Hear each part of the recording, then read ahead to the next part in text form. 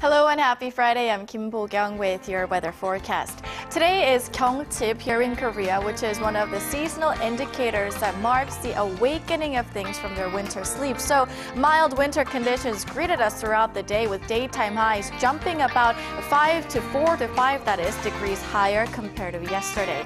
And at the moment, as you can see, it is mostly clear skies nationwide, but light showers are falling down in Jeju.